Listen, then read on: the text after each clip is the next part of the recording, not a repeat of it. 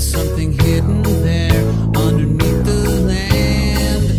My metal detector is with me all of the time.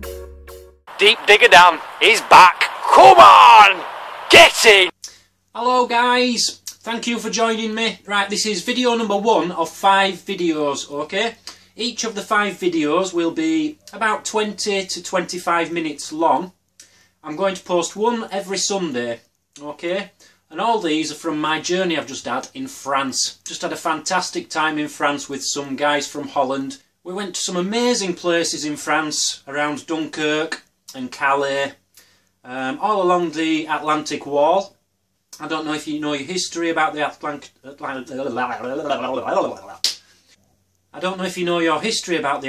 Wall in World War II. Look it up, it's very interesting stuff. But I'll teach you what I can throughout the 5 videos. It's a lot of metal detecting, it's a lot of visiting bunkers, going inside bunkers, looking at some graffiti art from the Nazi soldiers, what they wrote on the bunkers, going to museums, and yeah, a lot of metal detecting in some amazing places. You might be wondering what the advertisement was for a website at the very beginning of the video for treasureclassifieds.com. I'll explain it all at the very end. It's a fantastic website. I'll go into detail right at the very end of this video, so keep your eyes open for that one. Oh, don't pick on my mate. Oh, you can pick on me, I don't mind. Don't. Insane, we'll meet again. We'll meet again.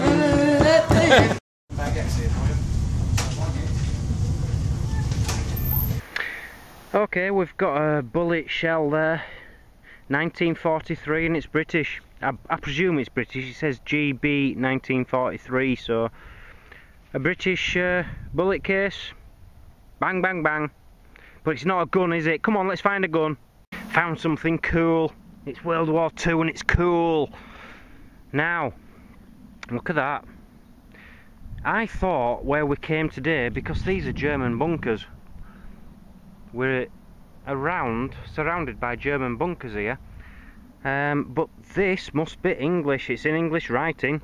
Remove before firing. So it must be something to do with the bang, bang, bang, bang, bang, bang, bang. Yeah, quite cool. I don't know what it is,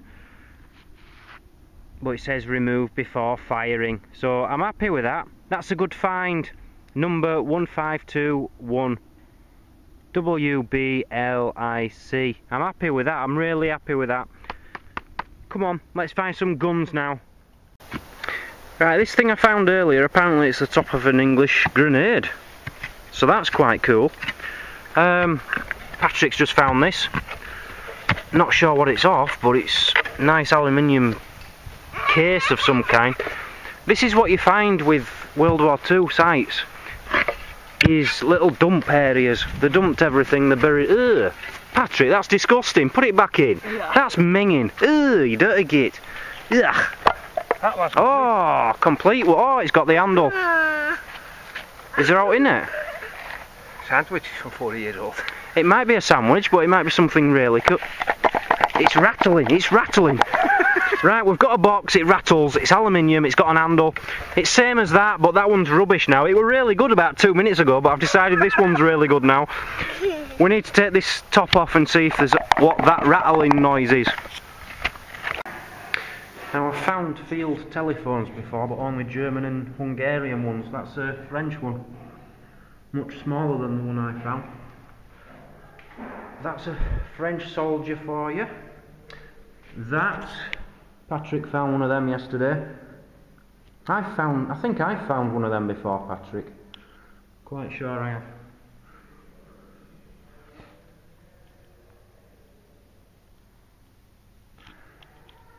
No, Lads, I just found this, but we don't know.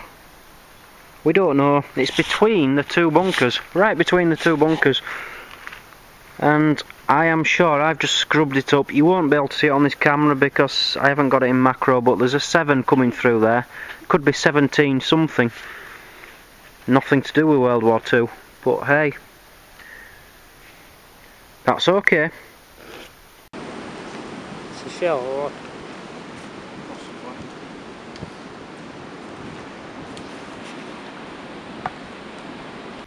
So yeah, oh, one thing I will say though, do not just think you can come to France and metal detect anywhere. It's very, very strict rules in France. You've got to get permission, number one, and you've got to not be digging for historical artifacts. Now, how can you know what you're going to dig until you dig it? So, if any questions get asked about me digging today, I'm digging for modern coins, because they don't mind that. It's pathetic, I know. They need to clear the law up, and it isn't just France, it's in a lot of countries. Anyway, let's carry on. This is where the soldiers would sleep, up there on the bunks. Reichsmark money. Book saying Adolf Hitler in it, as you do. There's helmets up there. I don't know if I took a picture or not, but they're actually selling reproduction helmets for only €10, which I thought were a bargain. But I haven't come with much money, otherwise I'd buy one, just for the fun of it.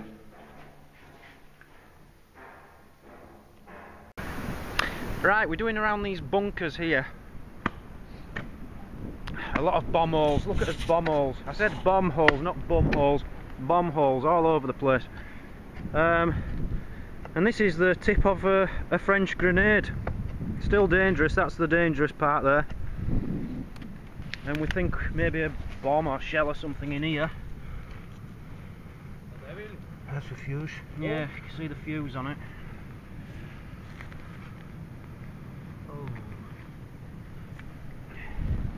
So yeah, we haven't been at it long, and there's tons of signals here. Well, there's another lovely bunker there, and this is another hotel, and they've just gone in to try and get permission in this hotel. I'm guessing no. But hey, you don't know if you don't try. Was it a no? I left my telephone number. Ah, okay, so there's a possibility. Yeah, they are not in there.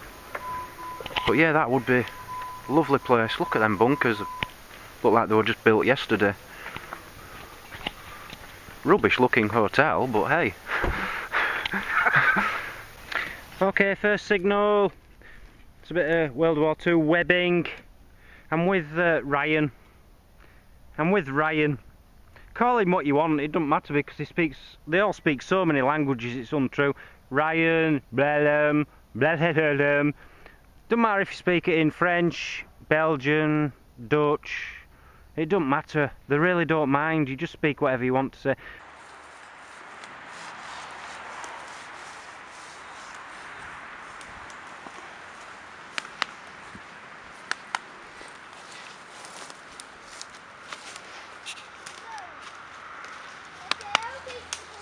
Is something to say? Right, you won't believe this. I were about 100 metres away down there, but I got a really faint signal. It was really faint. But it came from here. And Patrick dug it up.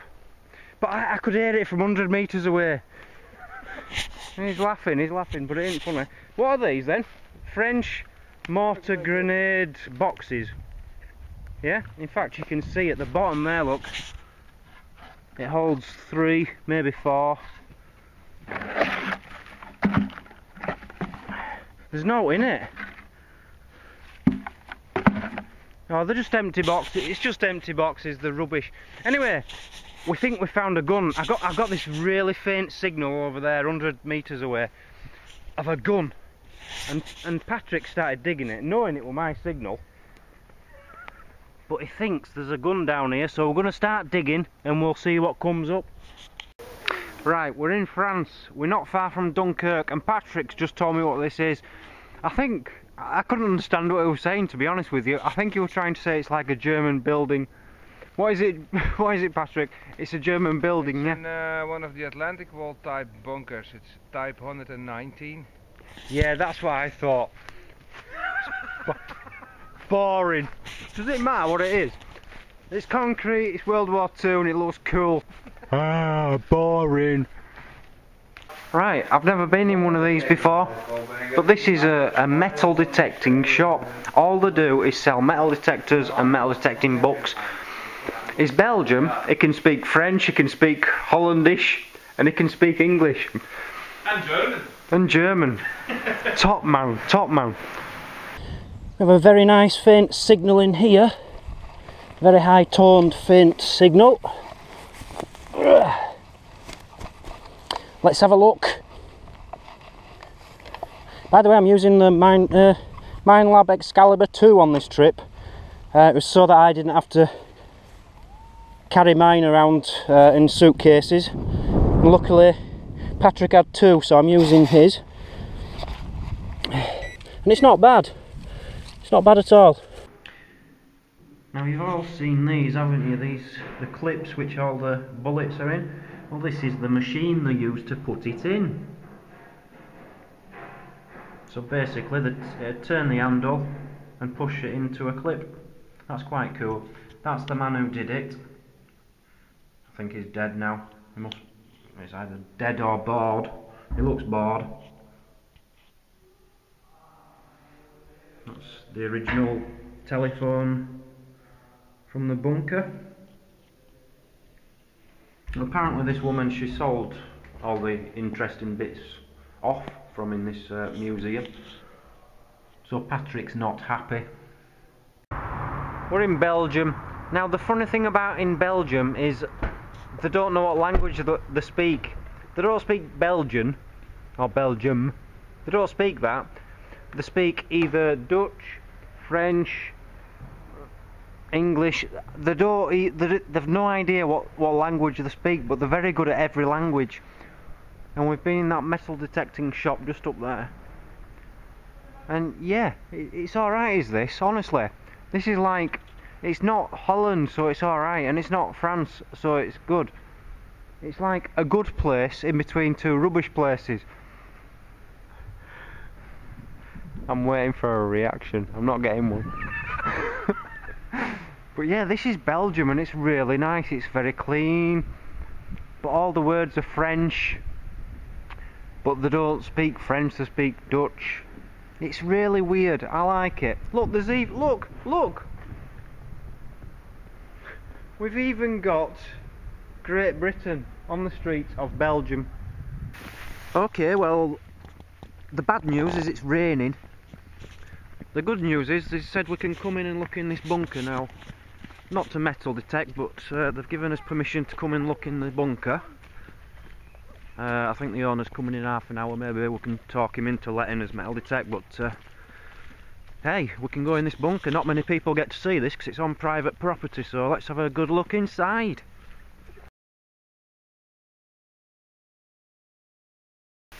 Right, this is German World War II bunker toilet. It's still got the poo inside. Seriously, there's poo down there. I can see it, it's still in big lumps. This is amazing. Yeah, this is an actual toilet in a bunker. Ugh, you don't want to know what that is. It is literally full of poo. Okay, coming up now, you're going to see inside a bunker south of Calais, where there's a lot of graffiti which the German soldiers put on inside the bunkers. It was all like anti-England signs, anti-England slogans, everything against Winston Churchill. Really interesting drawings what they'd put all around the bunker. Now obviously in German writing. So what I've done is I've shown you us going round, and then I'm going to show you a still photograph of Roland, who came with us. One of the Dutch guys. He was there in 1982 and he took pictures of these places before modern vandals have come along and destroyed them basically. So you'll see a picture of it from 1982, and I've put the translation in English underneath, and it just makes amazing reading, it really does. So here's a few of them for you. Bunker number 2 now, and we're a bit annoyed really. Look at this. Got all the original German writing on there. Look at that. German eagle on there with the swastika, and vandals have just come and destroyed it.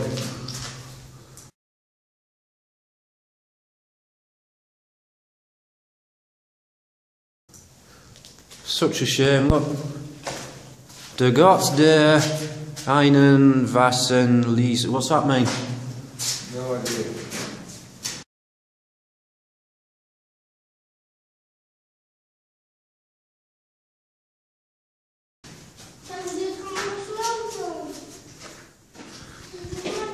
Oh, look at this. Amazing.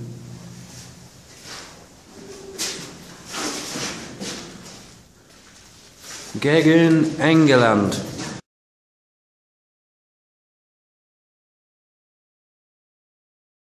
I wonder what that's trying to say. Against England. Against England. Wow. Oh man, look at this.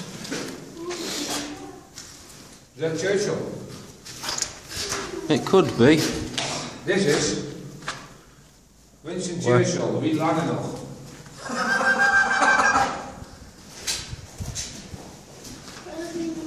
I don't even know what I want to know what all these words mean.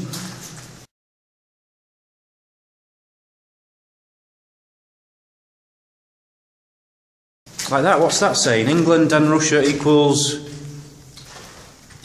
What's that say? England, Rusland, Sieg. Sieg, what's Sieg? Battle. Sieg, hè? War.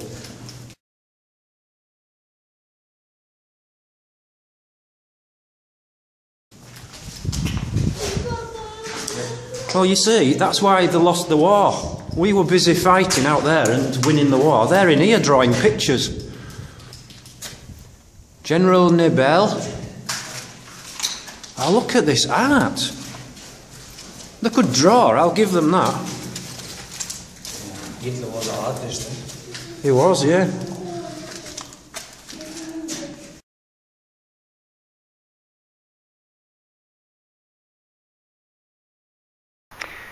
I don't think this is anything, but it is small and it is round. Oh, it's a button. Nice. There could be a design on there. But I don't think there is. But hey, it's a nice little button. Carry on.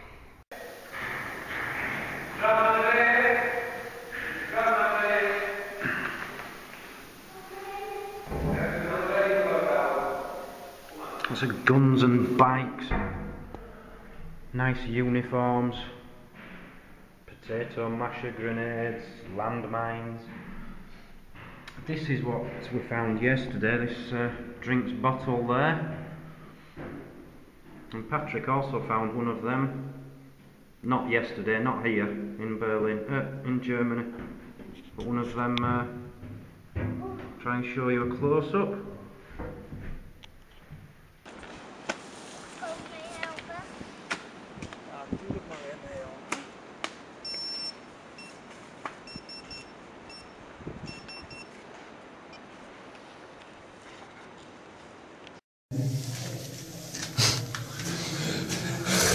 Patrick's going to explain what these numbers mean on the door. The three letters. Don't go red, go on, carry on. The three letters in the beginning. Yeah. Is a code. It's called a three-letter code. So HKA you can find back in a code book from the Germans, and it will tell you which factory constructed this door. Okay. In 1941. I believe IKEA have something similar. Underneath all their things they make. IKEA have a code. Right, we think this is a gun. It is a gun. It is part of a gun, yeah. Definitely, you can see the... What's the word? What do they call them? You know what I mean. That's the end of a gun. World War II. That's quite cool. Now all you have to do now, Patrick, is a quick bang, bang, bang, bang, bang. Bang, bang, bang. Oh, you looks really gay. You've got to do it properly. You do it. Well, hold my camera then and I'll do it. You've got to do it properly, look. You've got to make sure your eye thing is the right way up, and you're about to fire it, and your other arm would be here, yeah?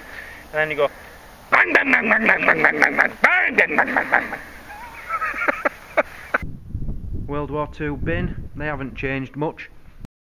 Right, this is treasureclassifieds.com, and I really want you all to go on here and take a look at it, please. It's free to join.